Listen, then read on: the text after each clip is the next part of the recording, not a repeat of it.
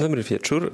Nazywam się Michał Trębacz, jestem kierownikiem działu naukowego Muzeum Historii Żydów Polskich POLIN i mam przyjemność przedstawić naszego dzisiejszego gościa, doktora Daniela Kupferta Hellera z Monash University, a nie jak napisaliśmy na stronie internetowej z Montrealu, ale to zmiany, które się zadziały niezależnie od nas i w trakcie negocjowania dzisiejszego wykładu.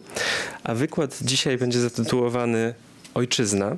Czy można mieć dwie ojczyzny? Prawicowy syjonizm w II Rzeczypospolitej. Wykład będzie w języku angielskim, więc jeśli ktoś z Państwa chciałby skorzystać z tłumaczenia, które mamy, a zapomniał jeszcze o tym, żeby pobrać słuchawki, to może to jeszcze zrobić, zanim rozpoczniemy. I przedstawiając doktora Hellera, chciałem powiedzieć, że zajmuje się on oczywiście prawicowym syjonizmem, zajmował się historią syjonizmu i współczesnego Izraela, a także historią stosunków polsko-żydowskich oraz historią pomocy humanitarnej. A jego książka, którą tutaj Państwu mogę pokazać, która znajduje się w zbiorach naszej biblioteki, zatytułowana jest Jabotiński's Children, Polish Jews and the Rise of the Right-Wing Zionism. I mam nadzieję, a właściwie jestem pewien, że ten dzisiejszy wykład będzie ważnym naukowym wgłosem w dyskusji, która toczy się w Polsce od lat wokół prawicowego syjonizmu, wokół Betaru i Jabotyńskiego. Życzę Państwu przyjemnego wykładu. Zapraszam naszego gościa.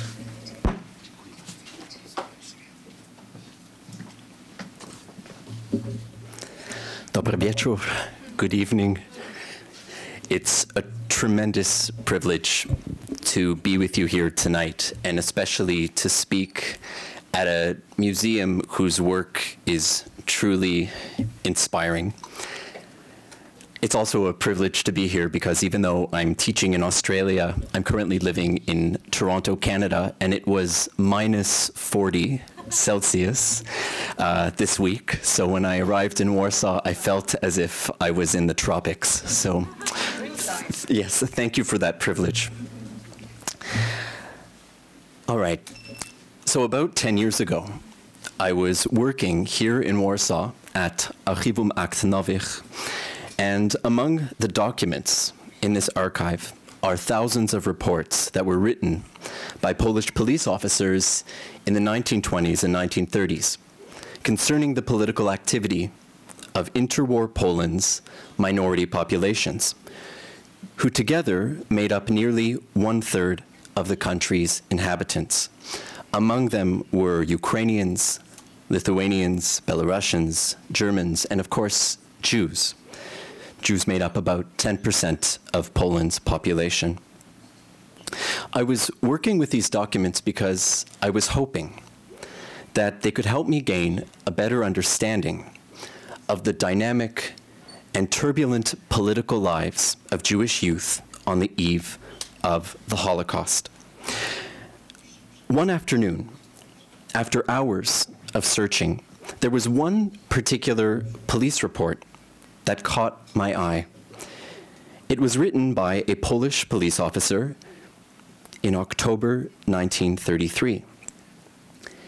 He had been instructed to attend a Zionist rally in Kobryn, a small shtetl or market town in eastern Poland and today in Belarus.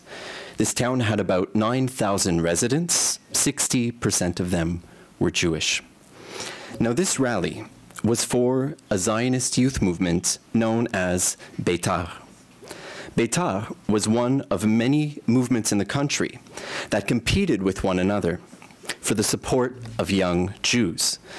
Now these groups were socialist, Zionist, Orthodox, secular, and every combination you could imagine. Of these groups, Betar was among the most popular. By the mid-1930s, Betar had over 60,000 members worldwide, and most of them lived here in Poland. The leaders of Betar, like those of other Zionist youth movements in Poland, promised to prepare their followers for a new life in the Jewish community of Palestine, which at the time was under British rule. They did so by providing Hebrew classes, lessons in Jewish history, and sometimes technical or agricultural training. At the time, Jews in Palestine were a minority. There were approximately 170,000 Jews living in Mandate Palestine, about 861,000 Arabs. Now, what made Betar different from other Zionist movements was its commitment to the military training of Jewish youth. The heroes of other Zionist youth movements were farmers. Betar's ideal Jew was a soldier. For them, rifles, not shovels, were the most important tools to fulfill Zionism's goals. They saw it as their duty to be ready at any moment to obey their commander and carry out whatever task he determined to be necessary to build a Jewish state. And that leader was Vladimir Jabotinsky, the founder of right-wing Zionism. Jabotinsky was described by his supporters and his opponents alike as one of the Zionist movement's most spellbinding orators, a brilliant writer, a magnetic personality, but also a provocative activist. Now, just by looking at the military uniforms of Betar members, the Polish police officer in Kobrin would have likely known that this group of Jews looked different than other Zionists, but something else surprised him.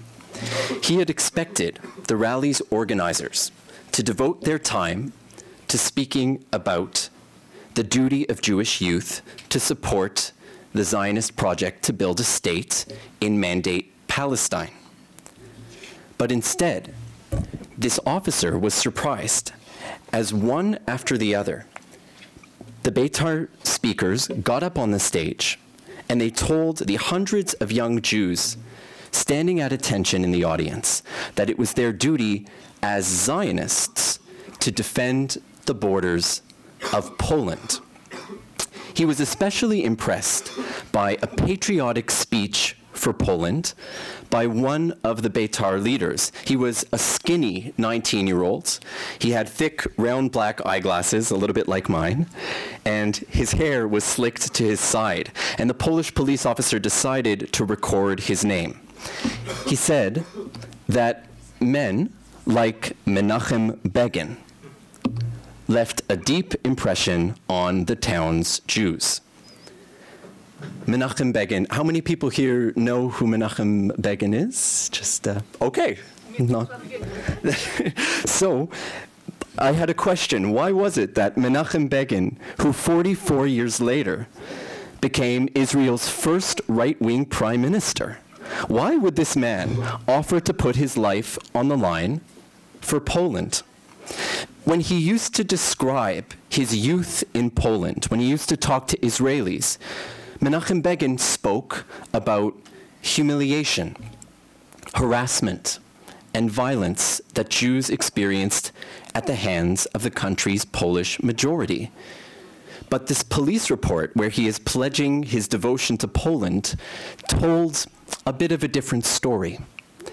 Even more questions followed when I discovered that one officer's report was just one of hundreds written by police officers in the 1930s concerning Betar's activity. Some police officers reported that members of Betar were laying wreaths at Polish war memorials and giving speeches where they told their followers to act Polish. Other police officials reported that during Polish national holidays, they would receive requests from Betar members to march in parades alongside Polish scouts and soldiers. During street fights with Jewish socialists, Betar could even be heard singing Mazurek Dąbrowskiego, chanting Niech żyje sanacji. They're saying, long live the Sanacja. Sanacja, of course, being the name given to Poland's government just after Józef Piłsudski's coup d'etat in 1926. So for historians of Jewish life in Poland before the Holocaust, the events that I've just described raise a lot of questions. Why would a Zionist movement, convinced that Jews were destined for a life of misery and persecution in Europe, choose the Polish national anthem as their battle cry? What exactly did Betar's leaders mean when they told their followers to act Polish when they conducted military training? And what could it have possibly been about Poland that Zionists could see as a model to build a Jewish state in Mandate Palestine? And finally, how did their experiences of anti-Semitism in Poland influence the attitudes of Betar members towards the Polish state and Polish nationalism? These are the questions that I would like to address in today's talk. I'm going to draw upon documents written in Hebrew, in Yiddish, and in Polish by Betar's leaders and their followers. And in trying to answer these questions, what I hope will emerge is a portrait of some of the dynamics that shaped the national allegiances of young Polish Jews in the Second Republic. So let's start with the first question. Why would young Zionist Jews view Polish nationalism and Polish youth movement's culture as a model to emulate? Now, there was much that distinguished Jews from the region's non-Jewish majority. Religious beliefs and customs marked Poland's largely traditional Jewish population as a people apart. They had different eating habits, dress, educational patterns, and ritual calendars. Poland's Christian population was overwhelmingly made up of countryside peasants. Most Jews, however, lived in towns and cities, just barely making a living as peddlers, shopkeepers, and artisans. Jews also had to contend with long-standing Christian beliefs that they bore responsibility for the crucifixion of Christ and that they economically exploited their non-Jewish customers. These sorts of traditional hostilities against Jews were easily integrated into the modern anti-Semitism of political parties like the Endecja. But as the 1920s and 1930s progressed, and as anti-Semitism deepened in Poland, there was another contradictory trend, and this is the great paradox, I think, of Jewish life in Poland at this time.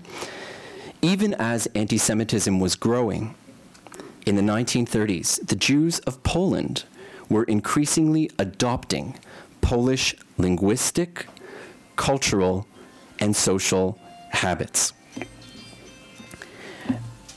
No group was more affected by these changes than Jewish youth.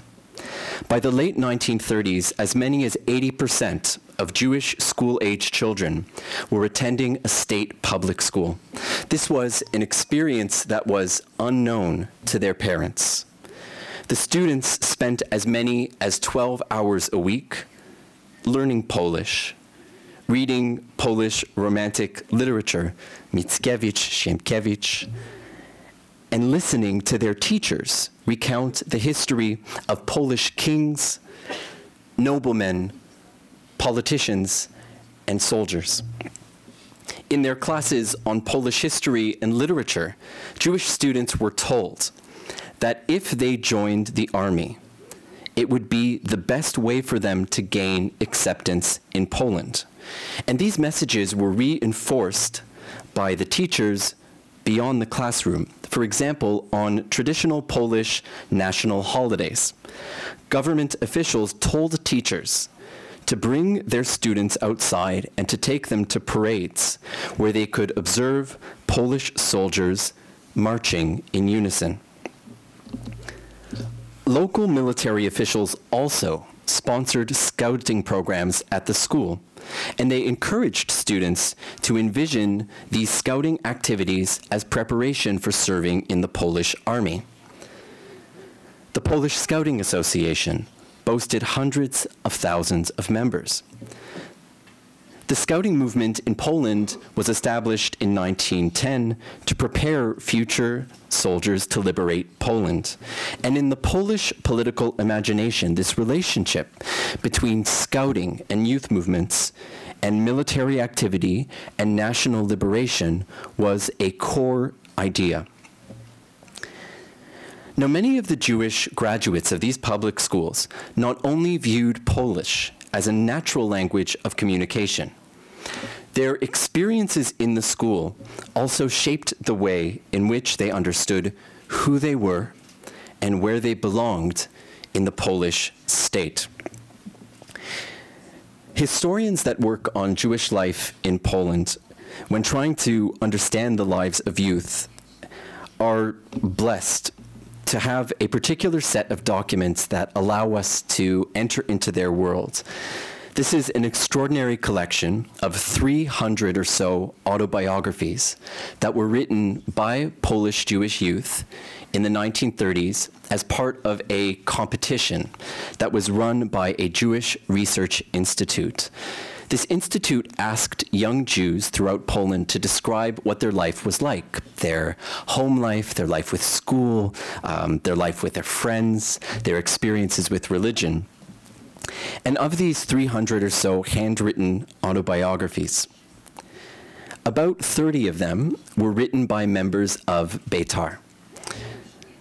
So I had this great opportunity to read through them, and it's really there that I saw how important the Polish public school was to their experience of this Zionist youth movement, because these young people vividly describe the efforts of the teachers to give them a sense of Polish patriotism, of devotion to Poland. Many of them listed Polish literature and history as their favorite subjects. Now, I need to be careful. This doesn't mean that these young Jews were abandoning their Jewish lives and trying to assimilate to become Polish. For example, a young member of Betar from the southeastern town of Horodenka wrote in Yiddish about how much he loved his Polish language teacher and how much he loved Polish literature and how much he loved Polish soldiers marching through the town. But then he also wrote about how much he loved praying in the synagogue with his father. Now, at the same time, these autobiographies also capture a sense of confusion and frustration that many Betar members and Jewish students in general felt when they compared their newfound sense of Polish patriotism to the anti-Semitic behavior of their non-Jewish peers, of their Christian classmates. This behavior was often condoned on a local level by school and government authorities. I'd like to focus just on one example, and I'm going to share with you a part of an autobiography of a young man from Ostrołęka. Now, this autobiography contest promised the children that their names wouldn't be revealed. So he chose a sort of nickname for himself with the letters G and S. And he wrote his autobiography in 1939 in Yiddish. Now, in many respects, his life in Ostrołęka, a town about 120 kilometers northeast of Warsaw, was typical of a young Jew living in a shtetl, in a small market town. He was the son of a blacksmith, and in his autobiography, he writes a lot about the traditional Jewish institutions and rituals that shaped the daily life of his family. He spoke about how beautiful the town's synagogue was. He spoke about how he loved the sound of his father singing a special melody for a blessing over wine on the Jewish Sabbath. But like most of his contemporaries, his educational trajectory steered him beyond traditional Judaism. This is what he has to say about his experiences in the late 1920s in a public school. And I'm just going to quote from the autobiography. He writes, "The atmosphere in which I found myself seemed entirely foreign. It's a new history with new kings, fresh heroes, wars, new nations. All of this made me a little bit confused and mixed up." In Yiddish, he writes, "a bissel zerdreht und zermischt den Kopf," for anybody here who might understand Yiddish. He continues, "He instilled in us," and he's speaking about the teacher instilled in us with fervent passion the Polish patriotic spirit. He told us that we have to love our fatherland and give it the greatest sacrifices. But he also used to tell us that the anti-Semitic acts carried out by hooligans were only carried out by extremists. I have to say, however, that the hateful stares of my Christian classmates that I encountered everywhere were all too clear. The feeling of being hit was too painful. You could close your mouth, you could grit your teeth in anger, but you could do nothing." These sentiments were shared by many of the young autobiographers that I read. Betar members, though, believed that something in fact could be done. And this is what's fascinating. As I looked through handwritten journals from different shtetls throughout Poland, I found that there were often articles written by Betar members that repeated a magical formula.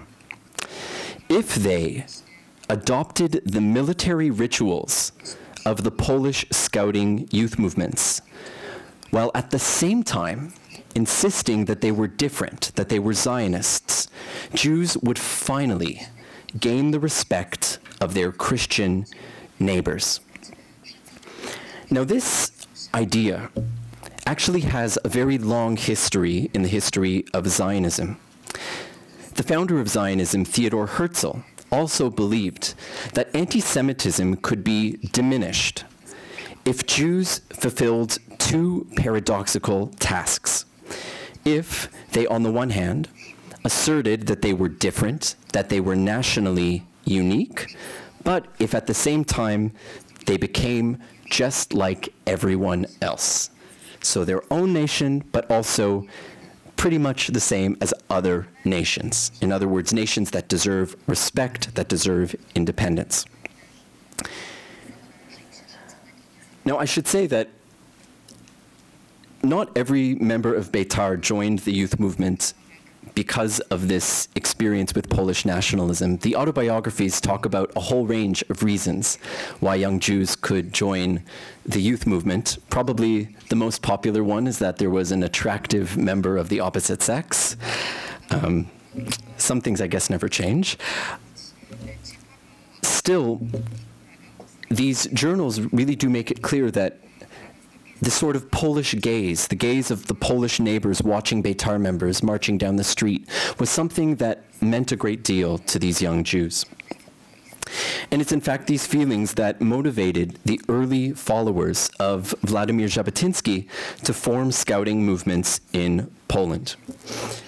Now, Władimir Jabotyński, when he arrived in Poland for the first time in 1927, he was greeted by Jewish scouting movements that called him their leader, and these groups were founded several years beforehand. Jabotyński knew very little about them, but he was quite surprised when he got off at different train stations throughout the country, and he sees young Jews dressed up in what look like scouting uniforms, cheering for him.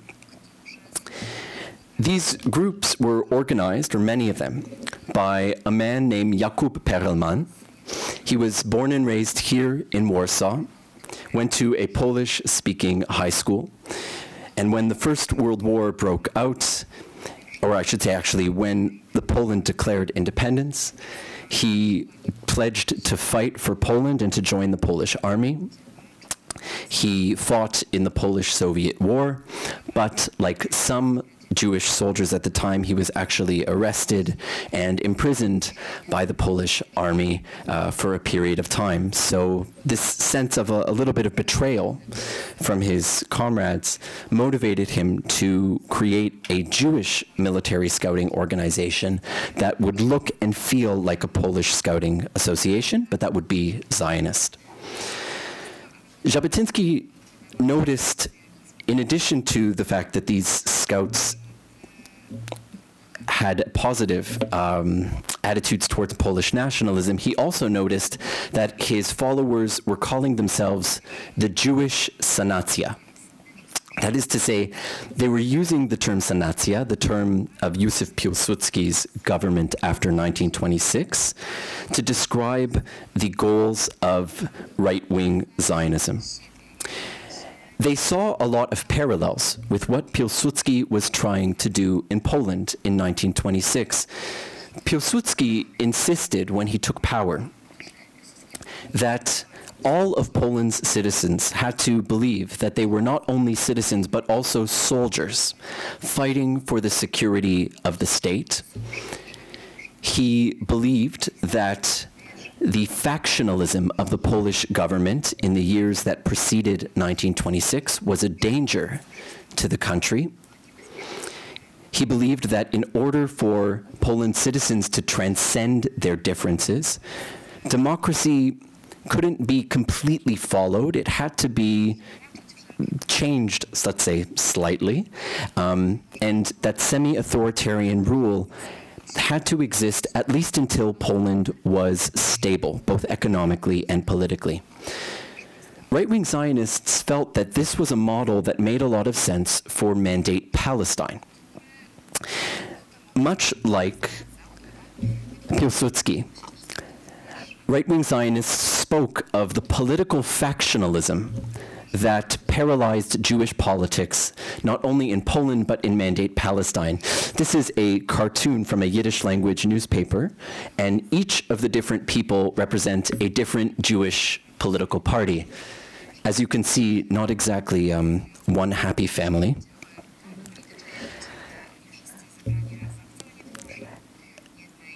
There was another reason why right-wing Zionists believed that Piłsudski's ideas made a lot of sense. They believed that in order for Jews to successfully build a state in Mandate Palestine, they also had to believe that they were soldiers working together to build a state. And in addition, right-wing Zionists believed that democracy, even if it was an ideal, had to be postponed. And this makes a lot of sense in the context of Mandate Palestine in the 1920s and 1930s, because at this time, Jews were a minority. If they were to promote democracy immediately, this would essentially all but finish the Jewish dream of creating a state in Mandate Palestine. So as a result of all of these different dynamics, Jabotinsky embraced the idea that his movement in Poland should be known as the Jewish Sanacja, and the leaders of Betar, of this youth movement, decided that it made sense to try to integrate Polish political culture and some elements of Polish patriotism into their worldview and practices. And that's what I'd like to talk about now. How exactly did right-wing Zionists integrate Polish nationalism into their culture? Well, they designed a variety of activities to encourage their members to see themselves as the heirs of Poland's patriotic traditions. And they designed these activities to allow young Jews to actually perform the qualities that they associated with Polish identity. I'm just going to provide you with a few fascinating examples.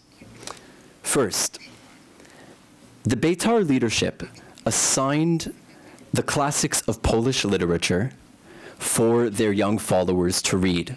Except in their curriculum guidelines, they told them to read Polish literature as if it was a model for Zionist activity in Mandate Palestine. For example, Władysław Remont's novels about peasant life, when read with Zionist glasses, they became stories about the physical and spiritual resilience of people harvesting food on an inhospitable soil. Betar leaders actually, how do I put this? They admired the Polish peasant.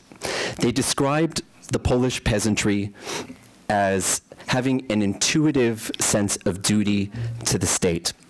For example, in one of the first conferences of Betar in Białystok in 1929, the leader of Betar gave a whole speech about Polish peasants, and the speech is in Yiddish. And he says to these young Jews in the audience, have you ever gone up to a Polish peasant and asked him, do you read Marx?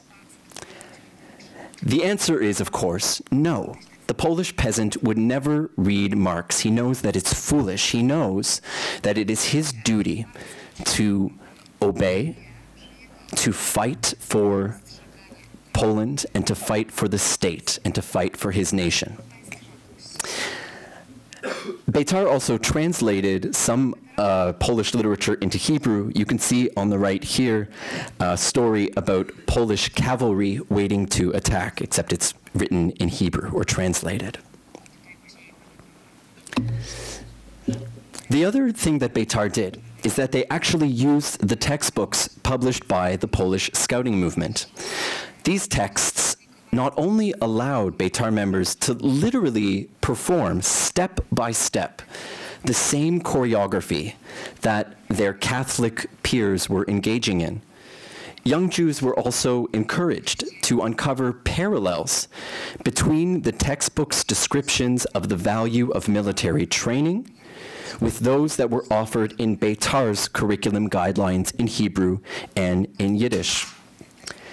For example, the Polish scouting textbook, one of the first ones, was written in the future tense. In other words, when it spoke to young Poles, it spoke about preparing for a future of fighting for national liberation. This made a lot of sense for young Jews who were thinking about building a Jewish state and also fighting for national liberation in the future. One of the other elements of these scouting textbooks that were very popular among Betar members was the idea of behaving like a knight, behaving like a, how do I put this, a noble soldier, being chivalrous, being polite, things like that. These concepts were throughout the Polish scouting textbooks, and you can also see them in Betar's curriculum. One of the other things that Betar members and leaders did is they constantly compared Władimir Jabotynsky to Józef Piłsudski. They noted that both Piłsudski and Jabotynsky were charismatic military leaders. Piłsudski was the founder, of course, of the Polish Legion. Jabotynsky, in 1917, had founded a Jewish legion under the auspices of the British, and the hope was at the time that this Jewish legion would help to liberate Palestine, which at the time was under Ottoman rule. Betar members believed that both Piłsudski and Jabotynsky were driven by this all-encompassing ambition for statehood and national unity, and that both leaders called for a military ethos to pervade civil society.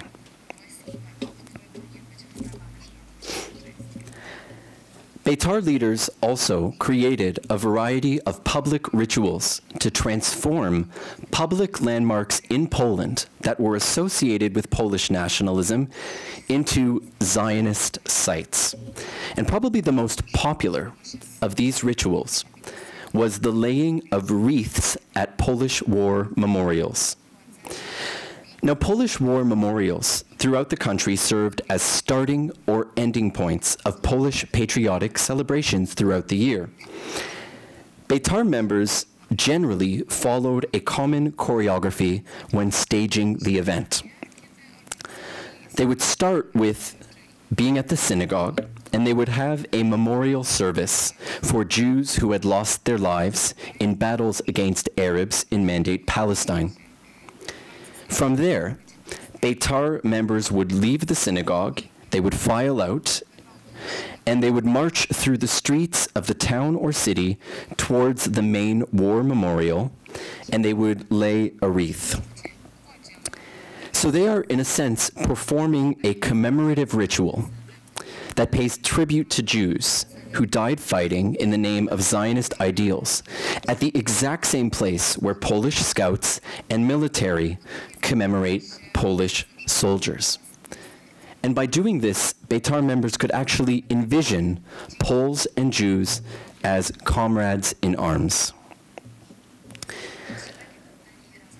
One of the things that is fascinating about these parades was that Betar's members were not the only constituency that was kept in mind by the youth movement's leaders.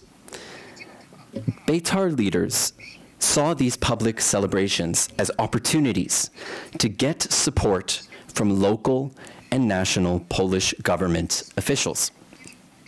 In some cases, in fact, Polish officials were even invited to take part in the ceremonies themselves. And when you read Betar's newsletters or newspapers, different groups or different groups in small towns across the country often compete with one another to see how many Polish officials participated in these events. Now, Betar leaders hoped that by inviting Polish officials to these events, it meant that these Polish officials might be able to provide some financial or even tactical support to the Betar movement. And they're thinking especially of one particular thing. What Betar members are hoping is that they can participate in local government paramilitary youth training groups. These are groups that were founded by Piłsudski in 1927. They gained over 300,000 participants by the early 1930s. Under the auspices of these programs, thousands of Betar members were offered basic military training, including how to use guns. Their participation in these groups also gave them the privilege of marching next to Polish soldiers during Polish national celebrations. Now, in some cases, Betar's displays of an alliance with the military training program's officials could provide the leaders of Betar with a sense of prestige, maybe even a sense of power among local Jews. Just one example, the man at the center here is named Yakov Hetman. He was a Betar leader in the town of Lubomel. He later recalled in Hebrew, and I'll just quote from his memoir, he wrote, "I became a kind of unofficial representative of Lubomel's Jews to the authorities. Suddenly, I found myself a young 18-year-old man representing the local Jews just by my power as a Betar leader." Now, he's writing this many years later, and it's possible that he is exaggerating, let's say. But still, his memoir provides a window into the types of power Betar members and leaders believed they could attain through personal interactions with Polish government officials.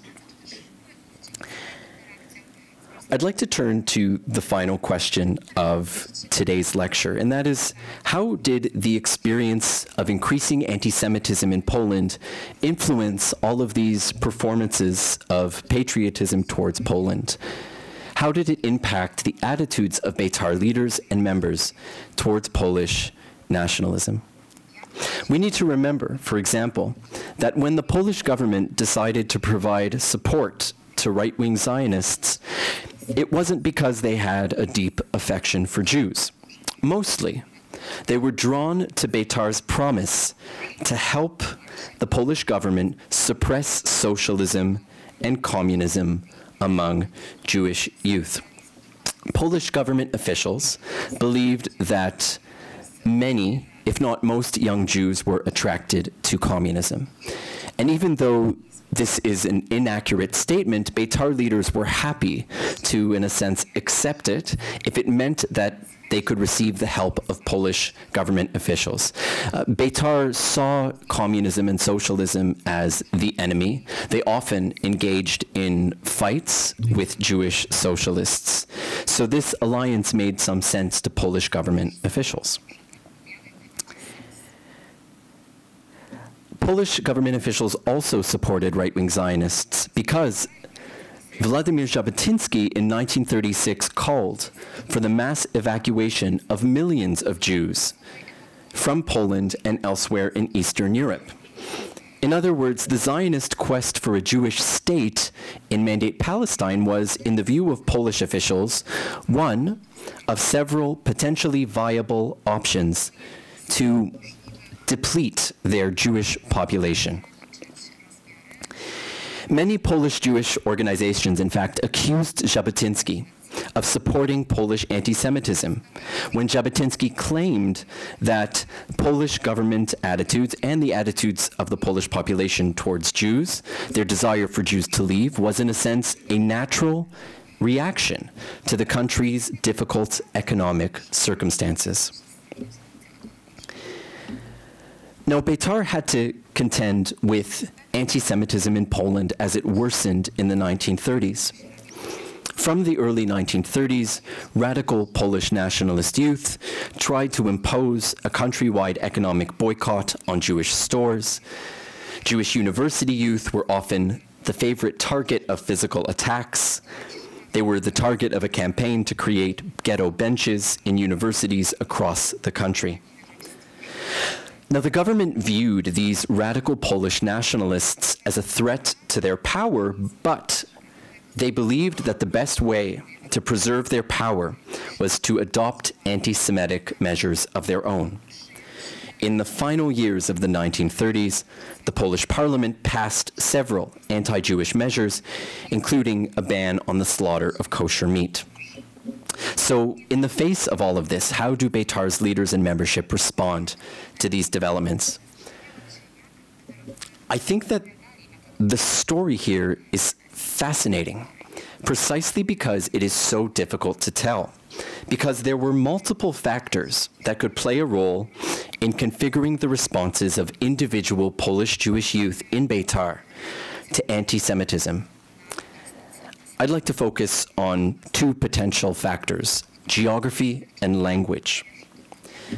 Most of Betar's activists living in areas that prior to Polish independence were under Russian rule were born and raised in Yiddish-speaking and religiously observant homes located in small towns across the country. Their main newspaper was a Yiddish newspaper called Unser Welt. In contrast, Betar's leadership in areas that used to be under Habsburg rule, so areas in Galicia, these were the children of Polish-speaking lawyers, engineers, dentists. They were raised speaking Polish at home, and their main newspaper was in Polish. When these two newspapers reported acts of anti-Jewish violence, in other words, acts of radical Polish nationalists against Jews, they had two very different ways of reporting. The activists in Warsaw tended to speak about anti-Semitism as a pathological issue among the Polish masses. In other words, they called it a kind of mass psychosis. They also blamed the Polish government for these outbreaks, and they called upon Jewish youth to engage in self-defense, and even in some instances to retaliate. In stark contrast, Betar's leadership in Galicia, when they wrote in their Polish language newspaper Trybuna Narodowa, tended to describe acts of anti-Jewish violence as the acts of a small number of extremists. They spoke about these acts of violence as an act against the entirety of Polish society, and they tended to refrain from calling on Jewish youth to engage in self-defense. So why this difference? One important difference, perhaps, is the question of censorship. Government censors were constantly looking through Jewish newspapers to look for potential sentences or phrases that could be viewed as a betrayal to the Polish state. So they were more likely to censor the Polish newspapers, although in fact there were officials in the Polish government who read Yiddish and who did engage in some censorship of Yiddish newspapers. So this means that Betar leaders writing in Polish knew that government officials would read what they were writing.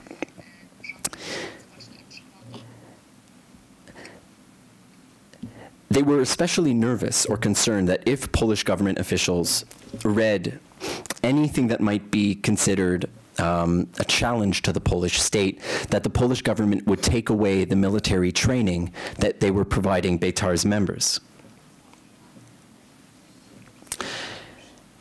To give you one example of how that might play out, remember I showed you this picture of Yakov Hetman in Lubomel. So at first he described himself as this leader who was supported and beloved by Polish government officials.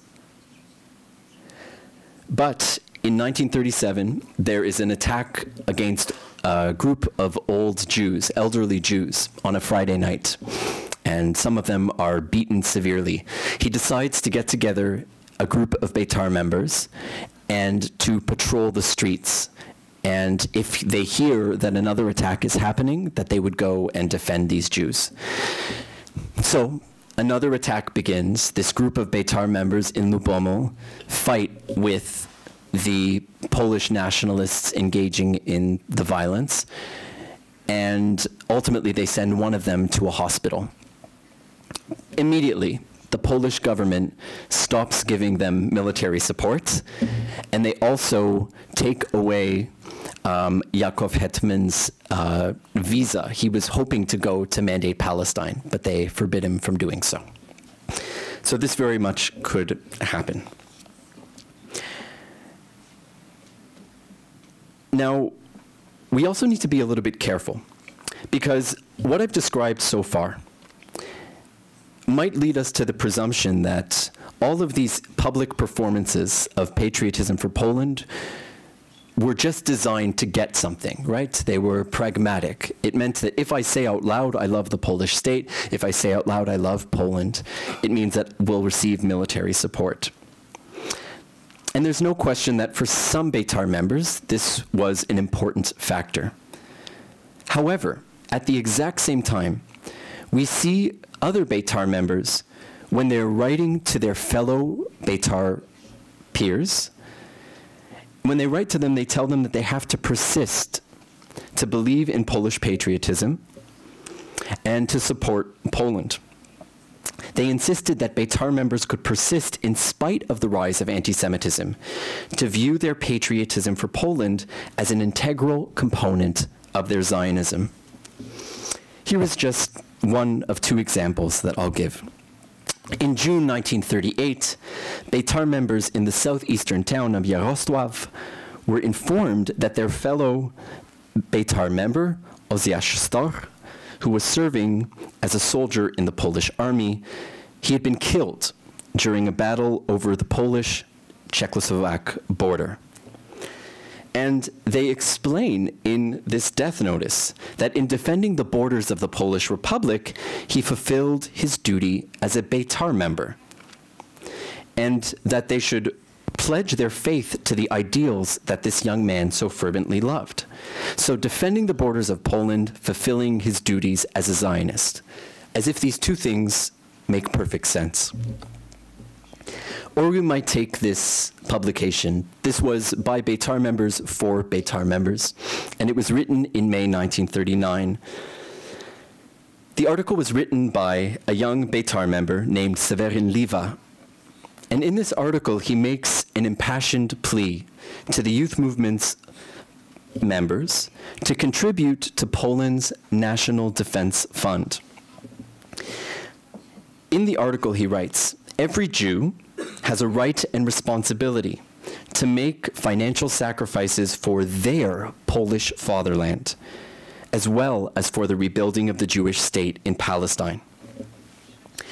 Even more fascinating, these words were followed in the article by a string of slogans, Polish nationalist slogans and Zionist slogans, and they would just be one after the other, as if their combination was a natural state of being, bearing absolutely no need for explanation.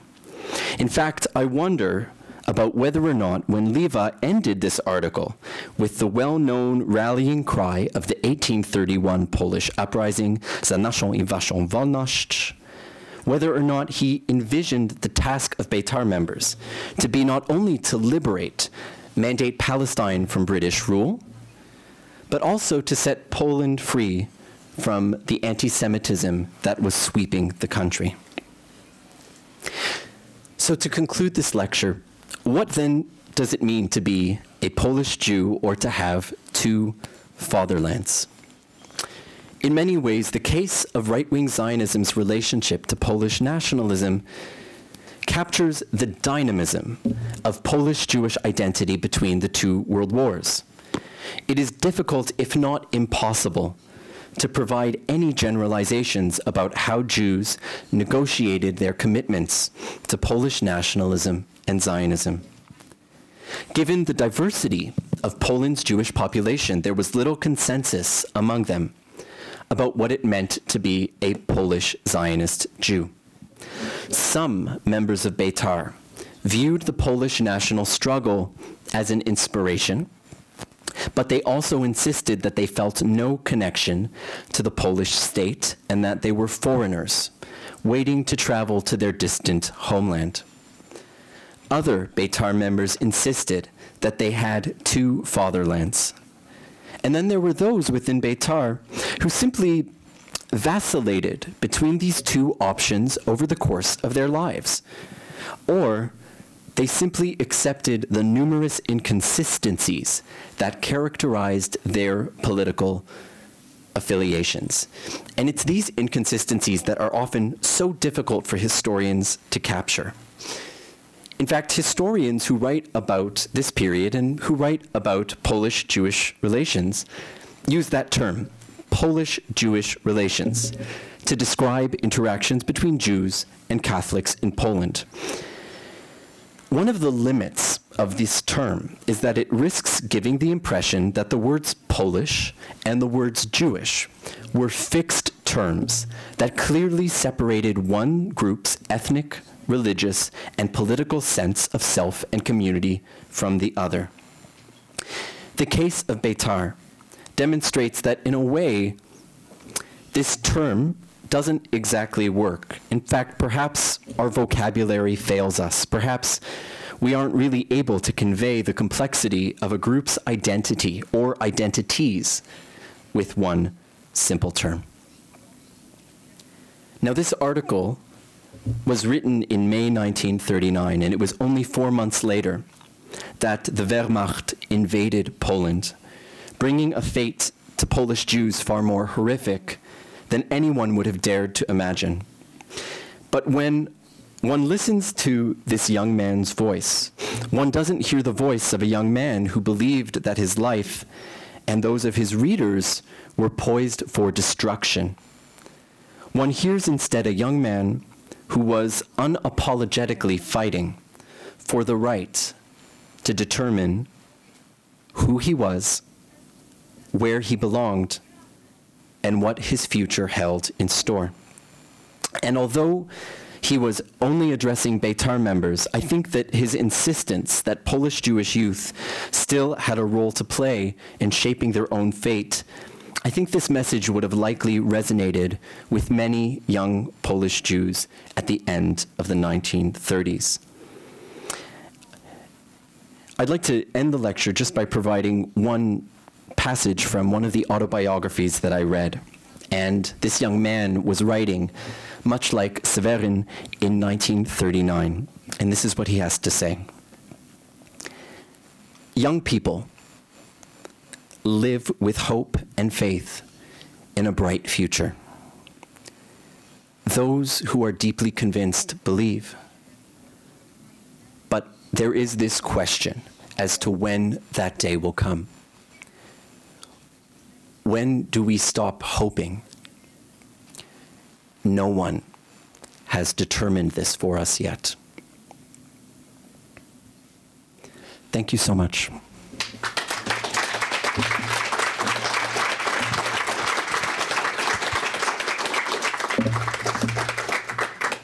Mamy teraz czas na pytania, także jeżeli macie Państwo pytania do profesora, to zapraszam. And I must apologize. I'm putting these on not because I'm ignoring you, but for the translation. Thank you so much.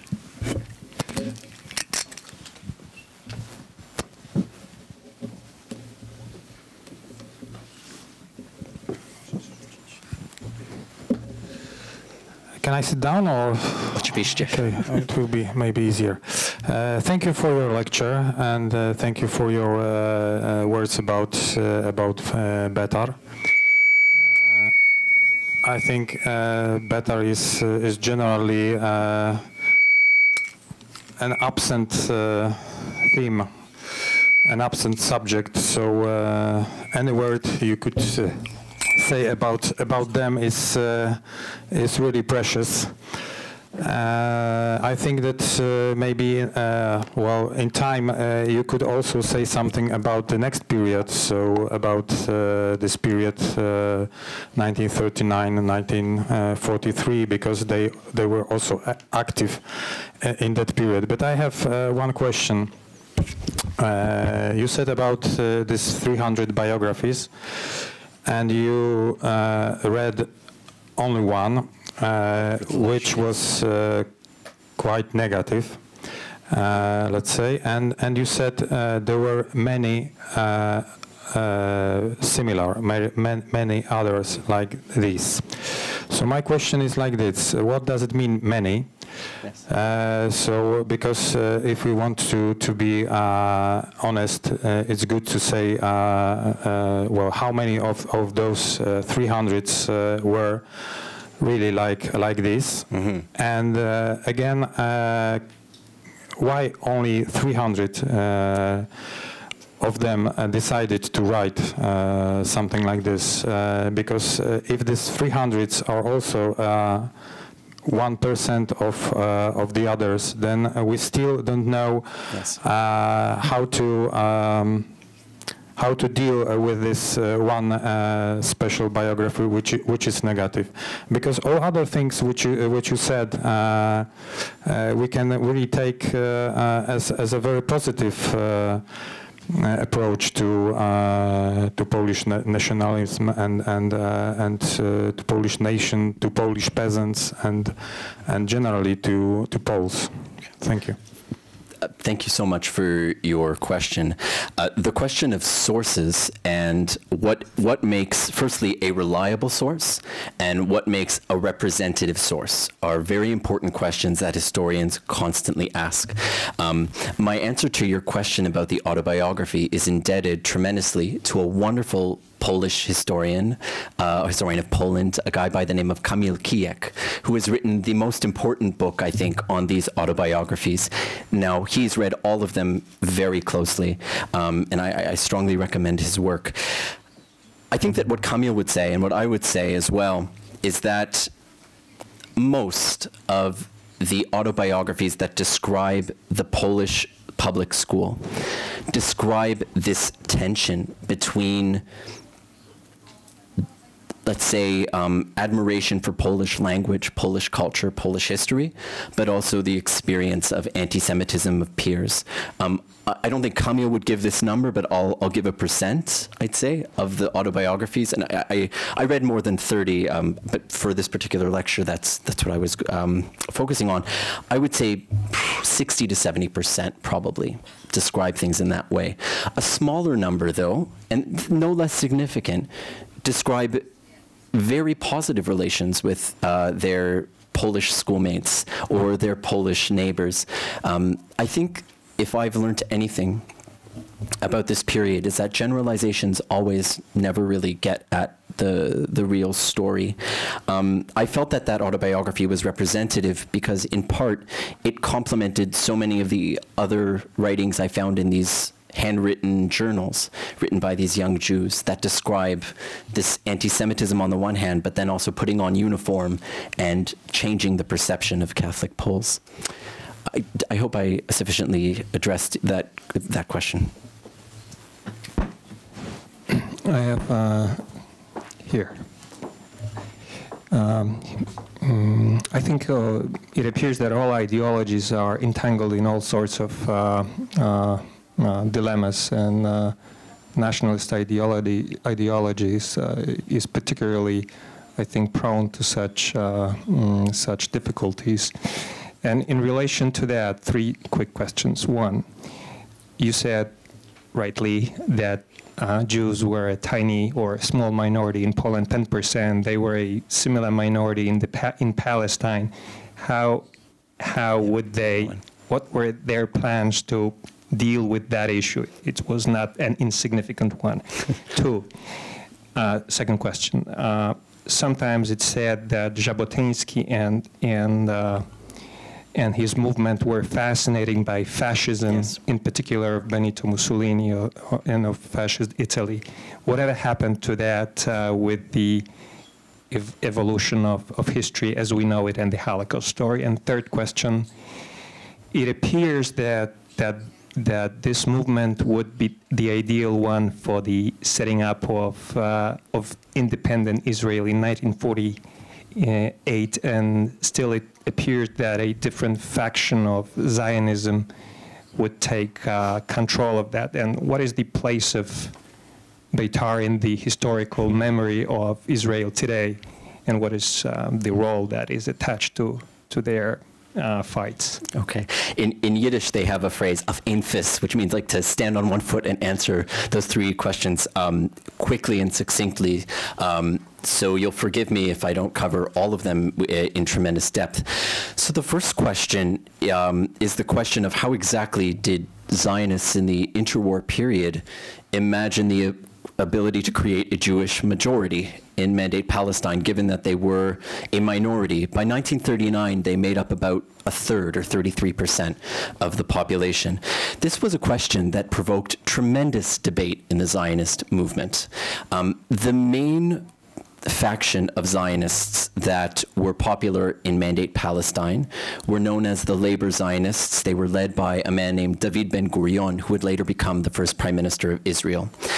And the public statement that he gave and that his group gave for most of the 1920s and early 1930s was that ultimately it would be by farming and building up the land, it would be a sort of peaceful and slow process through which Jews would ultimately have a state.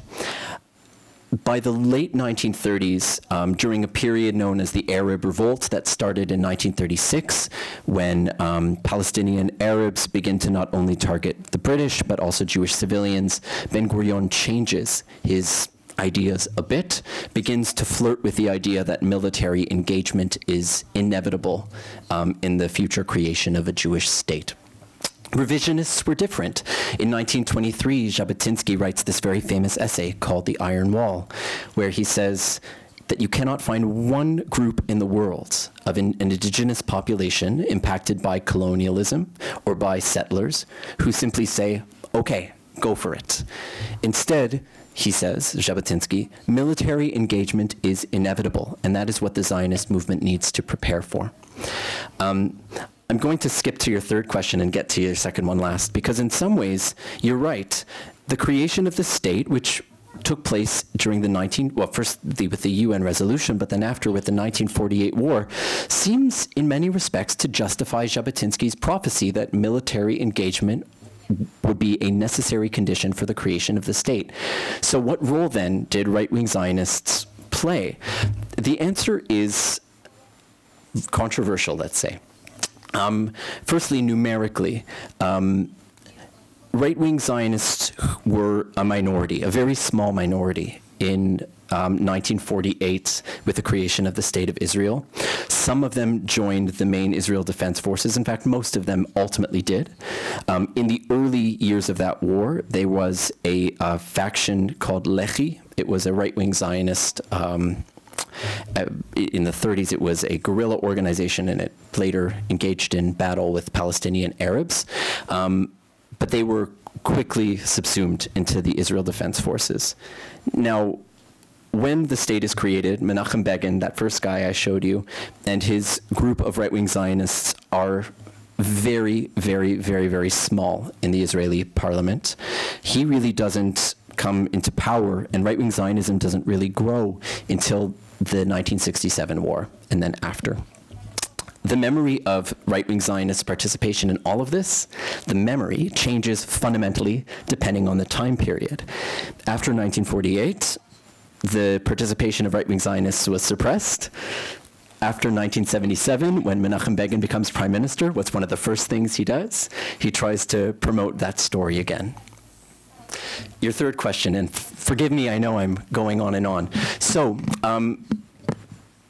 right-wing Zionists were often accused by their opponents in interwar Poland as being, in Yiddish they called them Yiddische Faschistlich, which means like little Jewish fascists. What makes this even more interesting is that some of Betar's members describe themselves as Jewish fascists. I have a chapter in my book that addresses this question.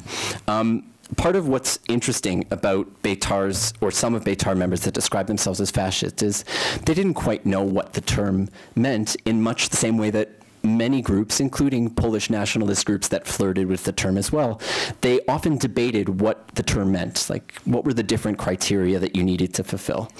Certainly, a commitment to believing in a military ethos in society, the commitment of obedience to a leader, but there were questions about the role of violence against one's enemies that Betar debated a great deal.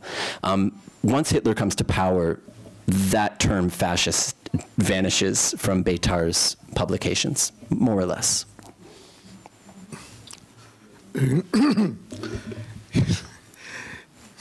Ich will sagen, takie ja, Jiddische Faschistlach. Okay.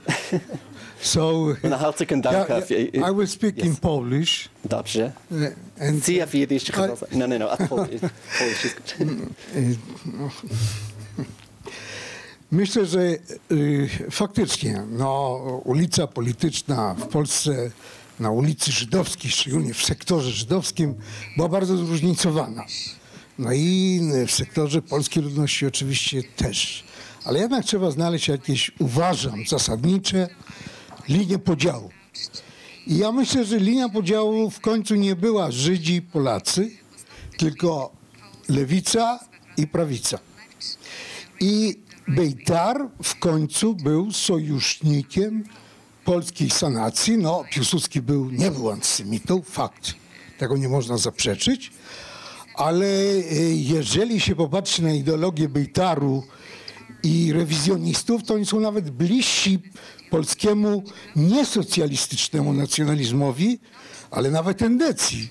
Ale Endecja była antysemicka. Także i pamiętajmy, Jiddische Faschistlach, że gdzieś do 1936 roku, pani tam nadąża za mną, i Jabotyński był dobrym przyjacielem Mussoliniego, że on założył tam szkołę morską. I że to, że Ben Gurion i Hewre, to znaczy chłopcy z Hapoel bili bejtarystów i w Tel Awiwie, i w Warszawie i wołali na nich faszyści, to nie było zupełnie bez przyczyny.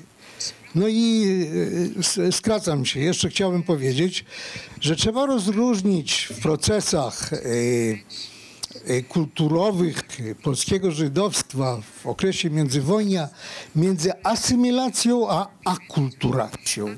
Akulturacja była obiektywnym procesem, wejściem w inną kulturę, która była możliwa, która była zabroniona za czasów carskich. A w Polsce z wszystkimi problemami Żydzi żyli w kraju bardziej demokratycznym. I to się kończyło tym, że na przykład w Słonimie żydowski chłopak śpiewał "Już taki jestem zimny drań". Ta kultura na niego działała, to tego. No więc kończąc, podaje pan tu bardzo ciekawy przykład. Na ile żydowska prawica była sojusznikiem polskiej prawicy. Ten storch, pan pokazał tutaj tą nekrolog, klepsydrę o śmierci tego żołnierza, prawda? No ale ten żołnierz wpadł jako sojusznik Hitlera. Bo przecież inwazja do Czechosłowacji i wejście polskiej armii do Zaoldzia to było według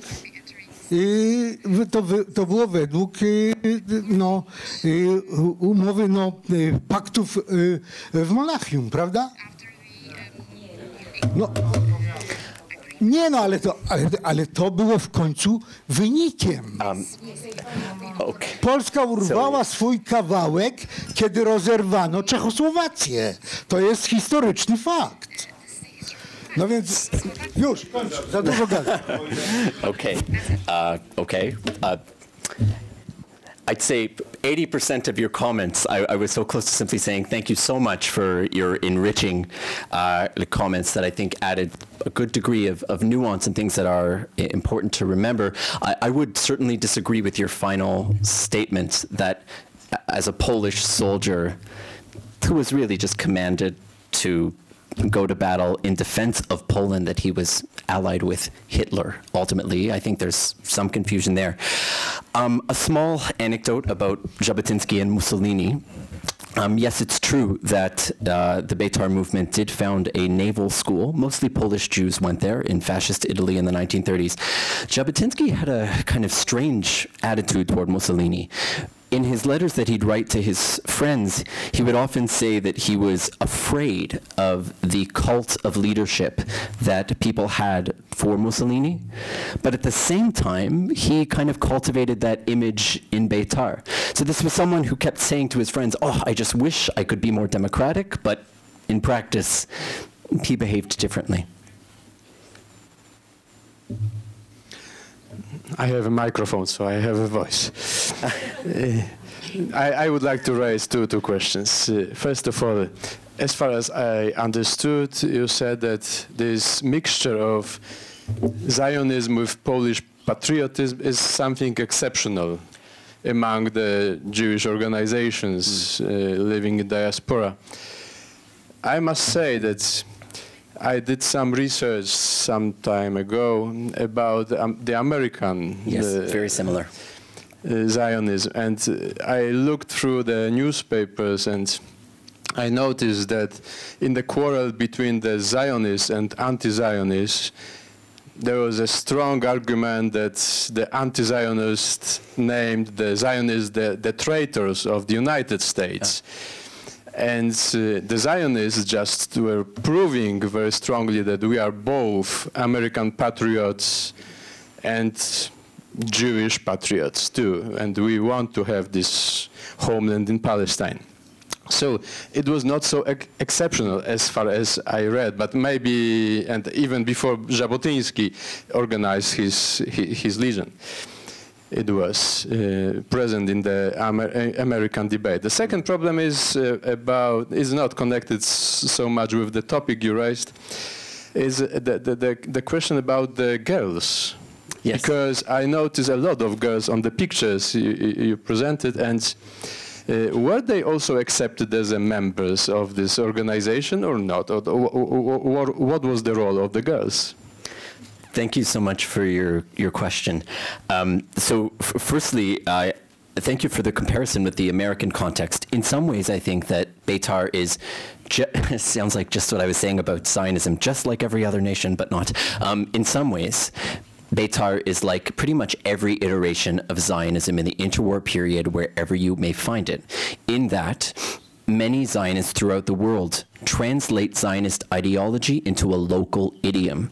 So for example, you mentioned American Zionism, where they say to be a Zionist is to be a good US Democrat and to bring some of those values to mandate Palestine or the future Jewish state. In Czechoslovakia, it's not Pilsudski, it's Masaryk.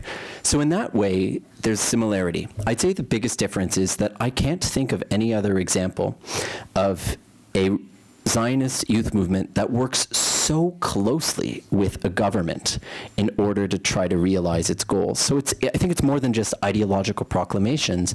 I think there's something really fascinating happening there. Your second question is a critical one, and it's the question of women. Women are so often invisible in the historical scholarship about Polish Jewish life. Some of the best work about women now is being produced here in Poland. Karolina Szymaniak, I have to mention her name, along with Kamil, just an extraordinary scholar.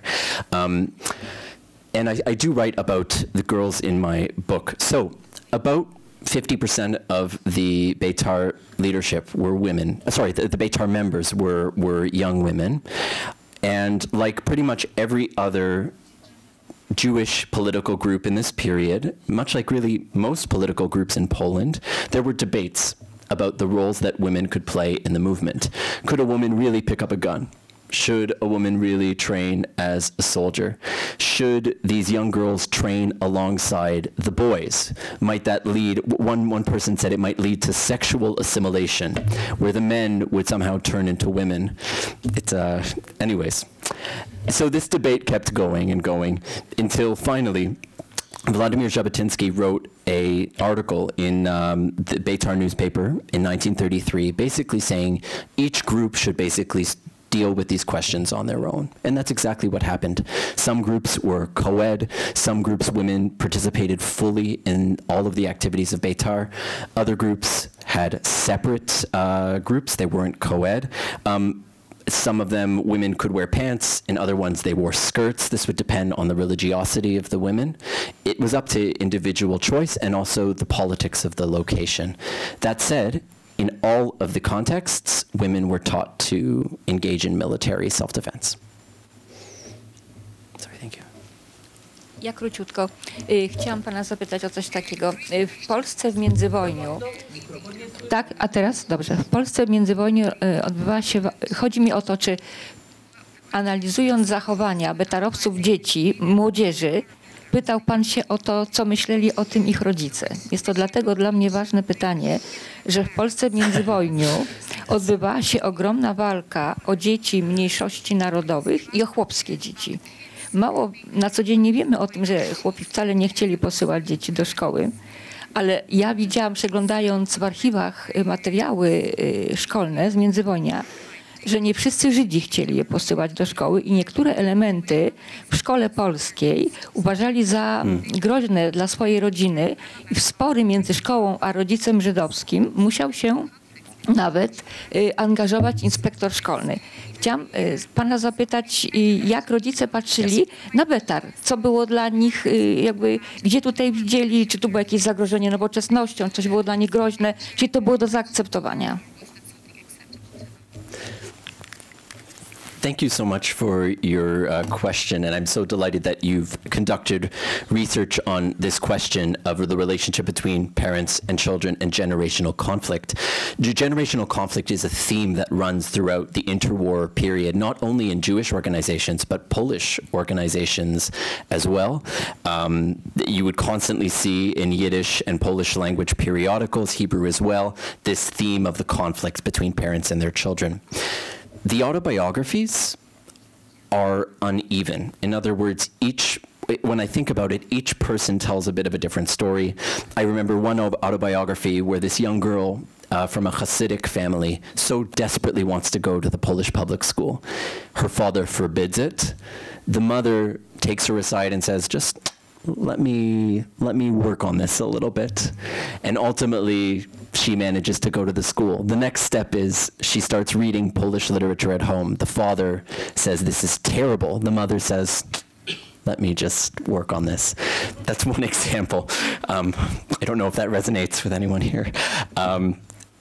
Then, of course, there are some instances where these kids come from Polish-speaking homes. For example, in Galicia, so I recall an autobiography from Lwów, where there's no problem attending a Polish public school, but there is a problem with Zionism. So I wish I could offer more generalizations, but I think you're right, this tension between parents and children certainly runs like a thread throughout these stories. Thank you. Do we have time? Let me just quickly ask, do we have time for one or two more questions? Yes. Two more questions. Okay. Okay, my question is, I think, quite simple. You mentioned several times that for authors of these autobiographies, religion was a very important element. Very sentimental for them. Synagogue and memories connected with experience in synagogue was important. So my question is if also in the autobiographies or perhaps in Jabotyński's writings there are some elements which could help us to understand how they evaluated the role of the Catholic Church. I mean, priests, hierarchy, in shaping the anti-Semitism, because the Polish anti-Semitism had this extremely important religious component. Yes. And without the very strong participation of clergy, of course, Endecja will not have, we know this from Krzywiec's books, that this alliance between Dmowski and church, it made possible that anti-Semitism became an important part of the ideology of Endecja. So in Betar, they have this sense that clergy contributed to anti-Semitism. So I think your depiction of the role of the church is entirely accurate. There's no question. I mean, when I was reading Polish curriculum guidelines for the religious class, so the class in religion that would happen in every public school, I mean, it would say things like Jews are responsible for the death of Christ, and every Jew in the present day bears guilt for that. So this is, and you know, Krzywiec's work is entirely on point. However, when I think about all the articles I read, not one of them actually, when talking about anti-Semitism, talks about Catholicism. And it's not because they didn't think about it. This actually, it poses a question I never really thought about how to answer. Why the absence? And I have no answer, but I'm gonna. I will carry this question with me on the plane back home. Thank you. This is not. This is not exactly the topic of tonight's excellent lecture, but you may have run into some data in your studies, and we did talk about 1948 and the resurfacing of Betar in independent Israel, or in the formation, or later on. I'm curious whether, having been, Betar was a small fraction of the Jewish population before the war. Yes, in Mandate Palestine, yes. Yes. Now, would it be did it help being a member of Betar to survive the occupation, or on the contrary? In other words, or was it just irrelevant? Right. I think that the answer that historians of the Holocaust would give is that there are so many factors that would determine the fate of Jews that would be, you know, that would determine whether they would survive or not, that it's difficult to say that Betar members would necessarily have a higher rate of survival. My sense is that their fate is exactly like the fate of others. A more difficult question emerges about the role of Betar in resistance and uprising movements, and that I can speak a little bit about.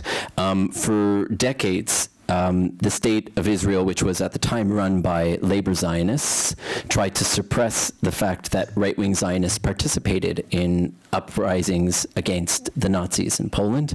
Probably the most famous example, of course, is the Warsaw Ghetto Uprising. And how they participated really depended on where. In Warsaw, it was a separate organization, but in many small market towns where resistance activity took place, they actually did coordinate their activities with different Zionist groups, sometimes even socialist groups. It's a reminder, and this is true for the interwar period, how important the local context is to the story. There's also the question of the Judenrat. There are some claims that Betar members or Betar leaders were more likely to join the Judenrat. I didn't find that to be the case. What I found was that in some instances, Betar members are very much against the Judenrat, and then in some instances, in some cases, they are members, and it's very difficult to generalize. I think that's it. Thank you so much for your patience with me and for attending this talk. I truly appreciate it.